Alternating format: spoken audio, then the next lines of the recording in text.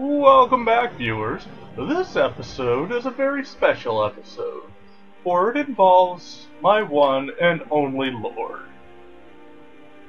Who is this Lord, you may say? Well, we'll find out in a minute. Or two, depending on how long it takes this damn loading screen to end. Now, I know what some of y'all are thinking. Why don't you just install the game onto your Xbox? It's already installed and the loading screens still take forever. So, yeah. I'm way smarter than you, random person who asked me to do something I already did. Okay, so... fuck that guy. Hey, you! You help me. You help people, right? That's what you do. Oh, what do you need? My master has abandoned me. Abandoned his people. And nothing I say can change his mind. Now he refuses to even see me. He says I interrupt his vacation. It's been so many years. Won't you please help? How can I find your master? Last I saw him, he was visiting a friend in the Blue Palace. But no one as mundane as a Jarl. No. Such people... By coincidence, I'm going that way anyways. No, he went into the forbidden wing of the palace to speak with an old friend. Said it had been ages since they had last had tea. Oh, and you'll need the hip bone. It's very important. No entering Pelagius's wing without that. Why don't you leave your master? Oh, you just don't understand. Without him, I am not free. Without him, I am doomed. All of his empire shall fall into chaos. All right, then. So, now we've picked up a new quest. The Mind of Madness. Well, this should narrow down who my one true lord is. Considering how many Daedric princes are batshit mad. Well, actually, the one that I just did the mission for with the dog, I guess he could be considered batshit mad. Considering the dog's like his conscience or something.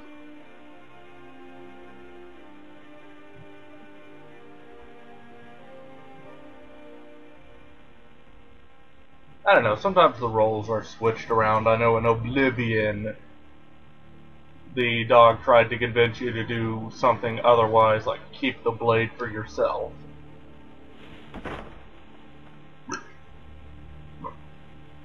You just go on and hang out there.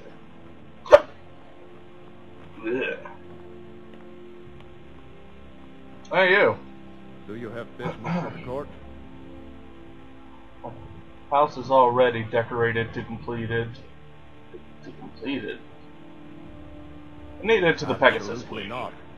That wing has been sealed for hundreds. You know, whether you tell me I'm not allowed in there or not, I'm still getting in there. Say the ghost of Pelagius. I don't need your permission. This is just a formality. Ghost or not, there are reminders of his dark rule that are best left buried away. I'll make an exception for you, but do not bring anything out when you leave. Too many dark deeds transpired in those halls. Well, that was nice, quick, and easy. Yeehaw, bitch. I mean, literally, this was all just a formality. I don't need his permission to go anywhere. I could have just crouched and pickpocketed the key off of him. But you don't need to know that. So yeah, we need into the Pegasus wing. And I think I'm just gonna stay crouched just in case shit goes down.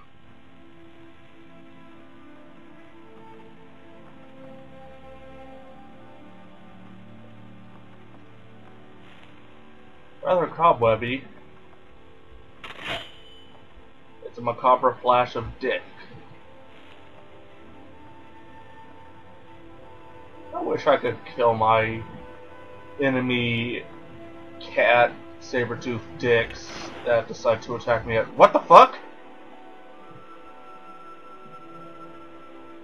Did I manage to die or something? What? The fuck am I wearing? Goes right through me. Besides, I have so many things to do. So many many undesirables to contend with. Naysayers, buffoons, detractors.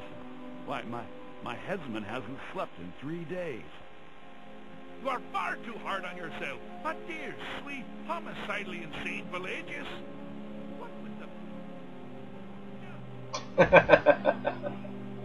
Oh, that's funny. Promote? You are the best my armor, sentinel though. that's ever ruled. Well, except for that mark. But a dragon god. And that's hardly sporting. You know, I was there for that whole sordid affair. Marvelous time. Butterflies, blood, a fox, a severed head, and the cheese to die for. Yes, you've said countless times before. Harumph! Well, then, if you're going to be like that, perhaps it's best I take my leave. A good day to you, sir. I've said good day! Yes, go. Leave me to my ceaseless responsibilities and burdens. Bah!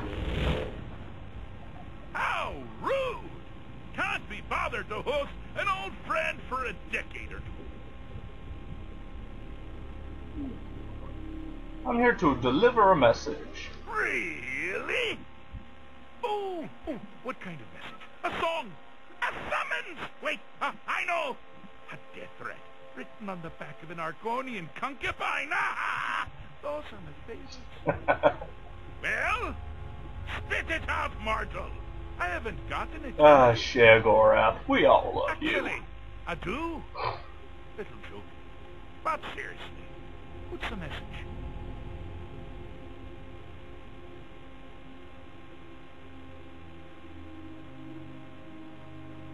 Were you now? By whom? Wait! Don't tell me. I want to guess. Was it Molag? No. Little Tim. The Toymaker's son, huh? What? The ghost of King Lysandus? Or was it one? Yes! Stanley! The talking grapefruit from Passwall! Ha ha! Nice Christmas carol quote you just did there, Sheogorath. No matter. Honestly, I don't want to know. Why ruin the surprise? But more to the point, do you, tiny, puny, expendable little mortal, actually think you can convince me to leave? Because that's crazy! You do realize who you're dealing with here.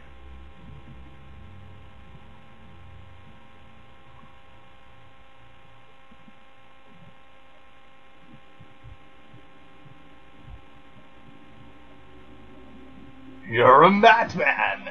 Jolly good guess. But only half right. I'm a mad god. The mad god, actually. It's a family title. Gets passed down from me to myself every few thousand years. Now you can call me Anne-Marie. But only if you're partial to being flayed alive and having an angry immortal skip rope with your entrails. If not, then call me Sheogorath, Daedric, Prince of Madness. Charmed. So... does that mean you'll leave or not? Now that's the... So, Whoops. here's what I'm going to do. I'm going to leave. That's right. I'm done. Holiday complete. Time to return to the humdrum day-to-day. On one condition. You have to find the way out first.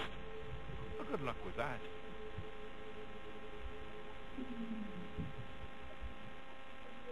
Okay, what's the catch? Ha! I do love it when the mortals know they're being manipulated. Makes things infinitely more interesting. Care to take a look around? This is not, I dare say, the Solitude Botanical Gardens. Any idea where you are? Where you truly are? Welcome to the deceptively verdant mind of the Emperor Pelagius III. That's right! You're in the head of a dead, homicidally insane monarch? Now, I know what you're thinking. Can I still rely on my swords and spells and sneaking and all that nonsense? Sure. Or you could use the Wabbatak! Huh? Didn't see that coming, did you? And we now have the Wabbajack. So, there are 3 gates we can choose. I'm going this way. The Wabbajack, what it does is kind of like the wild dogs, the undead, pumpernickel. But the deepest, This'll help better keenest explain hatred this. was for himself. The attacks he makes on himself can be seen here fully. See this Imperial douche? They're always carrying Bam! the deepest part of his past himself. Here we go. The self-loathing enhances Pelagius' The Wabbajack transforms people. But his confidence will shrink with every... Here we go. You must bring the two into balance. No!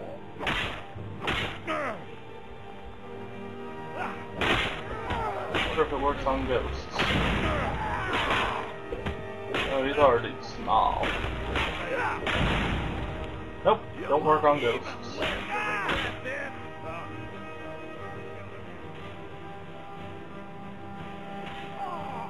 I have no clue what's going on here.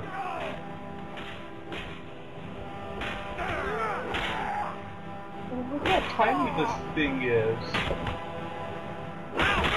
Anger, confidence, self-doubt, another self-doubt.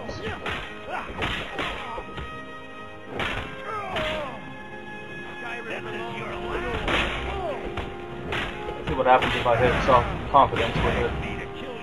Oh, confidence is getting bigger.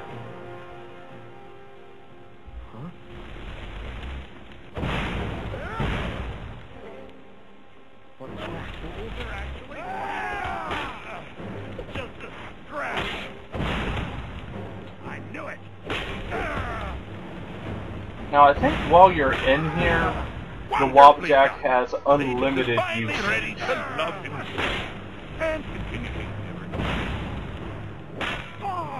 I think. I can't say for sure.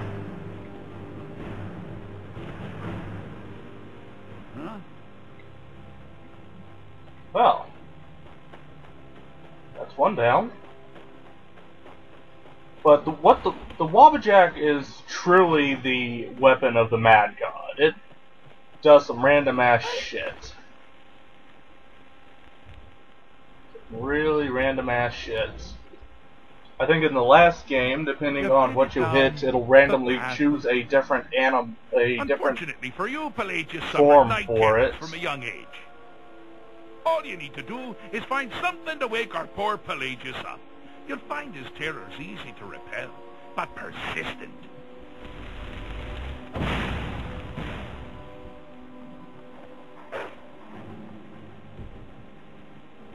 There.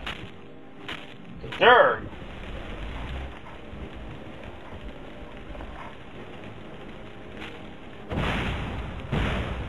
And now it's a sheep.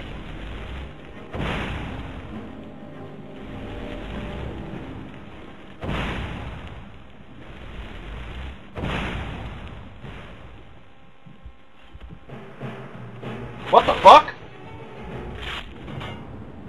I just got assassinated. I was not expecting that one. Just all of a sudden, hey, how you doing? I just got fucking destroyed.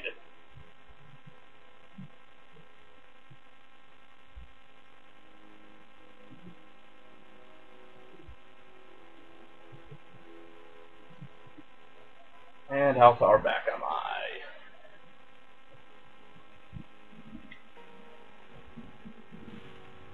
Really far back. Alright, I'll meet y'all back when I get to that puzzle. Welcome back, viewers. Taking care of turning that Thurg into a Gert. And it's a Gert. The burger gurt. I'm just waiting for that other asshole to appear. You know, the one that kind of assassinated my ass. Hey, butterfly.